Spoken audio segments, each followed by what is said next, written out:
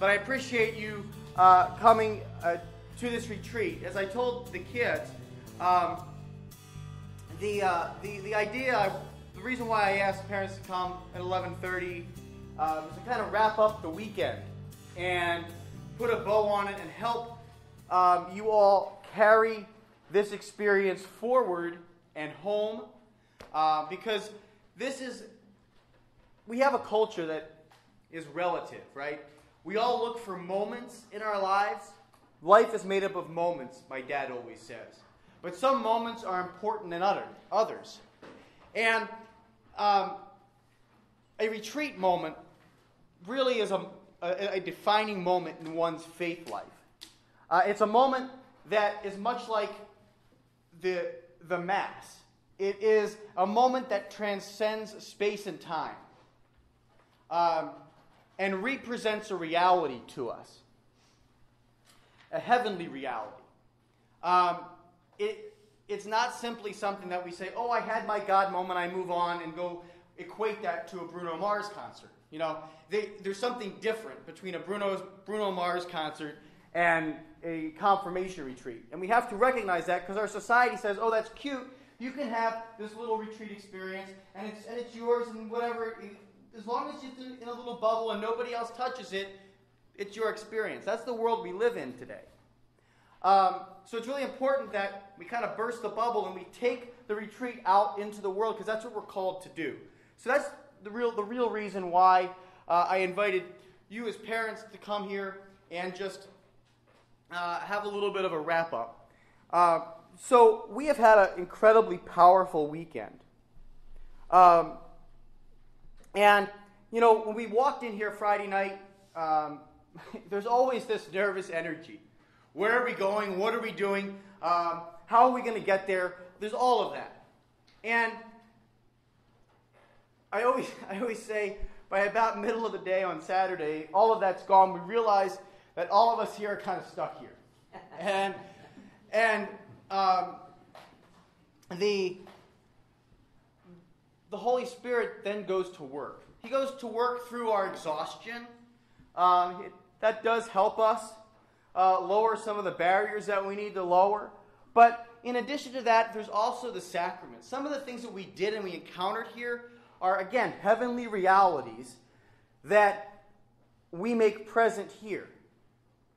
We had the opportunity for the sacrament of reconciliation first and foremost. Okay?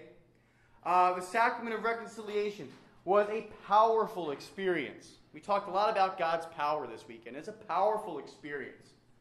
Your children encountered the mercy of God and had their sins wiped clean.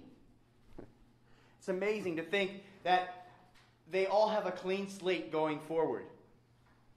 Right? They now have an opportunity at a new beginning in their life. And we often get opportunities to have new beginnings, but this is a special one, as I said. And then, not only did that happen, we were able to experience the holy sacrifice of the Mass. And, you know, once all the roadblocks to Christ are eliminated from our hearts, He has direct access. He doesn't have to swerve around any potholes. He doesn't have to do anything. He can get right to us.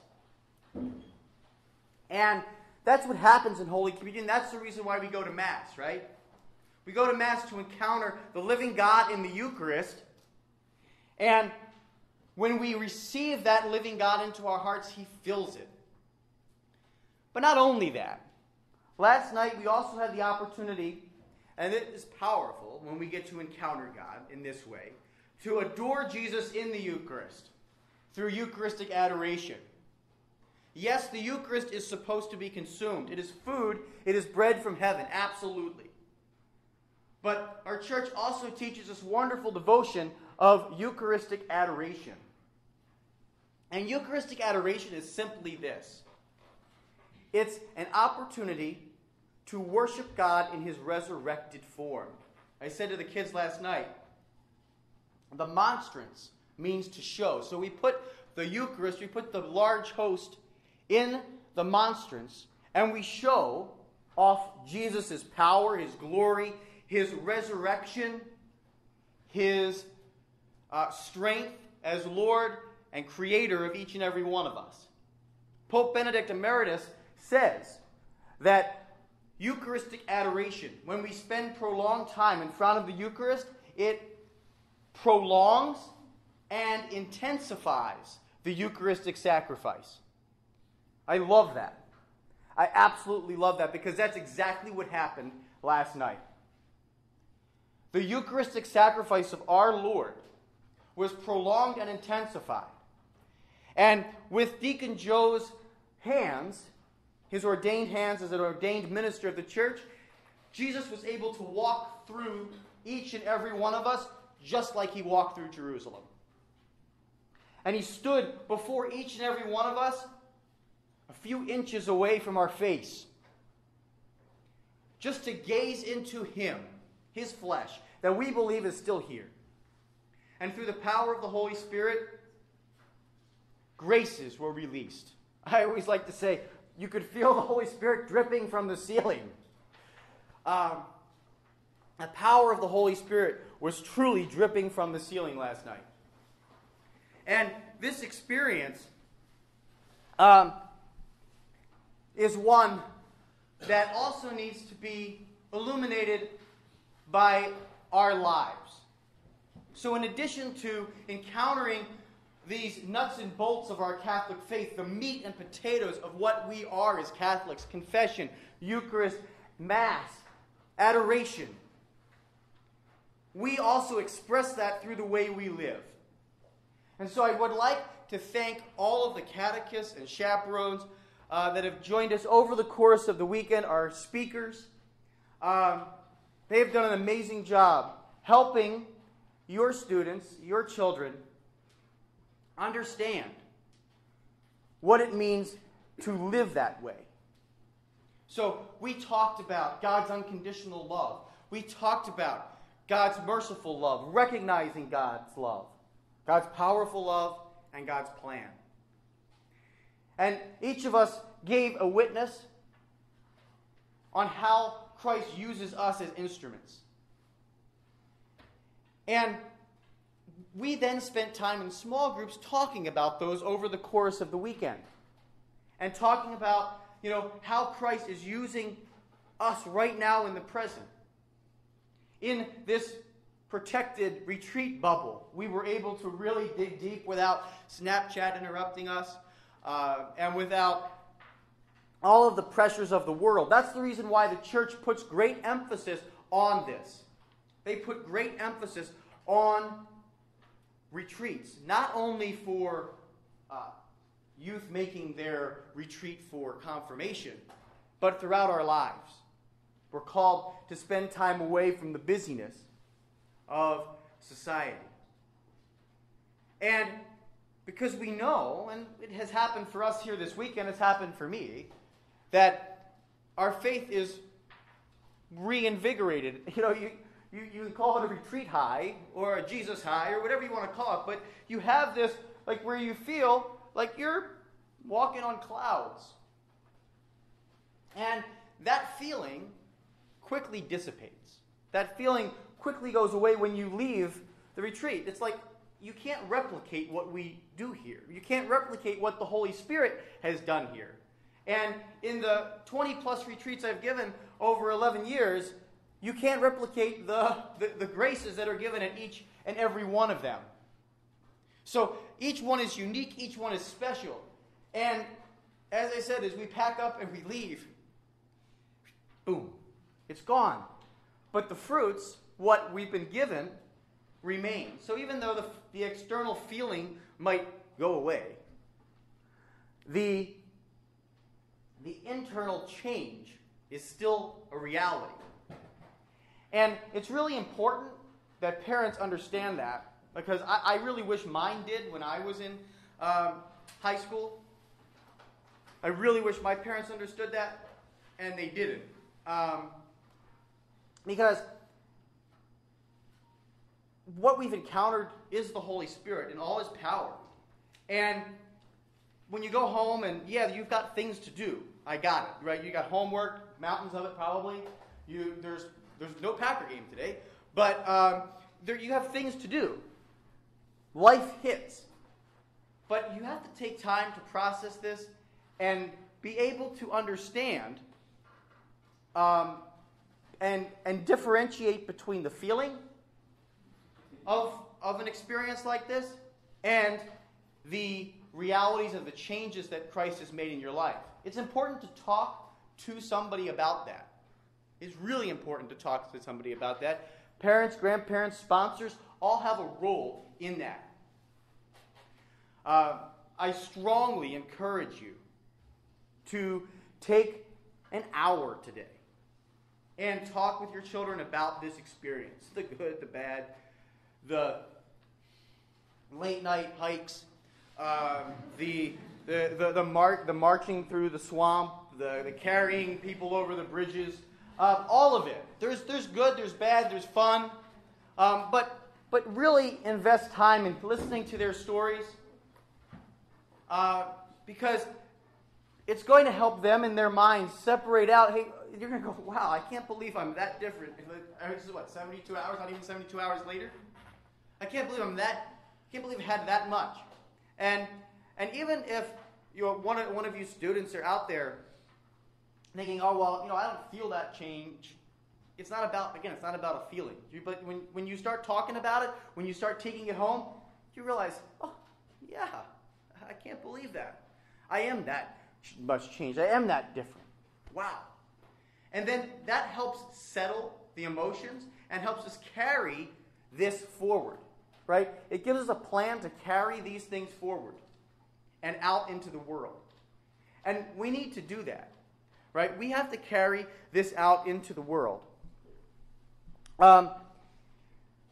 This is a new beginning in some respects. It's a brand new beginning. And they can be exciting, they can be daunting, they can be challenging. All of those things are true. I encourage you to take the time today, not tomorrow, to really invest in it. Kids, I will tell you this. You have everything that you need to live your Catholic faith after this retreat. You have everything you ever need to live it. It's very simple. Confession, Mass, prayer. Daily. Confession, Mass, prayer. That is what our bishops, that's what our priests, that's what our Pope, they all recommend. Confession, Mass, prayer. Daily is great. Confession doesn't have to be daily. Mass doesn't have to be daily, but it should be weekly. And why? Because the reality, even if you don't feel it, is that our God wants to encounter you and be a part of you. I've said that a few times this weekend. We're the only church on the planet, we're the only religion on the planet that believes that their God in the flesh, in the Eucharist, under that form, lives on this earth, physically, a real presence, and not only that, he wants to dwell in your heart. That should blow your mind. There's not another religion on the planet that believes that. It doesn't matter how bad, and Father Dan's an excellent homilist. It doesn't matter how bad Father Dan preaches. It doesn't matter, what person is up there. The Eucharist is still the Eucharist. And the God that wants to encounter you in it is still the God that wants to encounter you in it. That's the reason why we're Catholic. That's the reason why I'm Catholic. I said that to the kids last night, but it's important to repeat. So make that a frequent thing. Guys, when you make that frequent, you can live this the rest of your life. The graces that were poured out here are much like what was poured out upon the apostles at Pentecost. And what's going to happen at confirmation is that's going to be sealed on your soul. The power and the grace that you felt here this weekend is going to be sealed. Right? It's like having a piece of paper and running it through a laminator. You run that through. And what happens? It's now protected from the wet, the storms, and, other things. So that's what happens. It becomes sealed. It becomes part of you. And that's why confirmation is so important. That's the reason why following through, that's the reason why your parents may have given you a nudge to do it. Because they know that having those graces sealed on your soul is so very important as you go through life. And this is an experience that may reshape and rechange your life if you take the time to reflect on it and carry it forward. I want to share one scripture in closing, and it's one of my favorite scriptures. Because, in this world we compete against so much. If we believe God is real, we have to believe that there is a force out there to take that away, to defeat us. Satan is very real, just as real as God is. We wouldn't have faith. We wouldn't have any need for faith if Satan wasn't real. Satan tries to convince millions of people all around the world he doesn't exist. From priests and bishops all the way down to children. There are many ways he does that, but it's our duty to remember that this is real and we are in a war. As I said to the kids last night, this is not going to be easy. Just because we get an experience of the resurrection, just because we have an experience of Christ as a personal God, he is now calling us to greatness with him. And that greatness means that we, as Christians, are called, and Catholics, are called to the cross, to join him on the cross. So there will be suffering and there will be pain in our lives ahead. Nothing is going to be perfect in life. That's something that differentiates us from our Protestant brothers and sisters. That we are called, Christ doesn't just wipe away everything. He says, no, come with me to the cross so you can help more souls to heaven. That's how he works. So, here's some scripture from St. Paul, from Ephesians, that talks about this battle and what you need to carry on. And I leave it with you. I hope that you open the Bible every once in a while. Find a smartphone app now that you have your phones back, Truth and Life Audio Bible, whatever it is. Download a Bible to your phone. Save this in there. And look at it. It says, finally, draw your strength from the Lord and from his mighty power.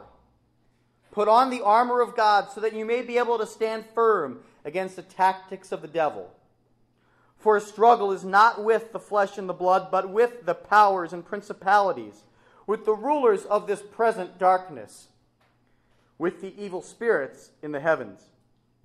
Therefore, put on the armor of God, that you may be able to resist on the evil day, and having done everything, to hold your ground. So stand fast, with your loins girded in truth, clothed with righteousness as a breastplate, and your feet shod in readiness for the gospel of peace. In all circumstances, hold faith as a shield to quench all the flaming arrows of the evil one. Take the helmet of salvation and the sword of the Spirit, which is the word of God. So you have what you need, right? You have what you need. Hold the shield of faith that you've gained this weekend in front of you. There are going to be arrows that are going to be fired at you. It's just how it works. Hold that in front of you. As you go back to school and you encounter different situations, as you go back to work and encounter different situations, hold that in front of you. Put on the helmet of salvation. Where do we find salvation again? It's Eucharist, confession, Mass. That is our helmet of salvation. That keeps our head protected. Keeps us alive. Anybody knows in battle the most important thing to keep is the head and the heart. Right? Faith defends the heart. This salvation defends the head, right? The sacraments defend that. Hold that in front of you. And then take the sword of the Spirit that you have this week. And yes, it's the Word of God, it's the Bible, but it's also the Word of God that's been implanted in your heart from the catechist, from those of us who have told our stories, those of you uncovering your stories. The Word of God is implanted in there, right? That's what it says in Scripture. The Word of God is effective and it's planted in our hearts. Written in our hearts. Carry that sword of the Spirit as your weapon and you will defeat it. Yes, you're going to lose battles. The helmet's going to come off, folks. But we know we have the tools to return to it. We have the tools to pick it up, put it back on. Prayer, confession, Mass. That's all you need. It sounds so simple, but it is so hard. Prayer, confession, and Mass. It's so simple, and it's so hard. So thank you for investing in this very special time.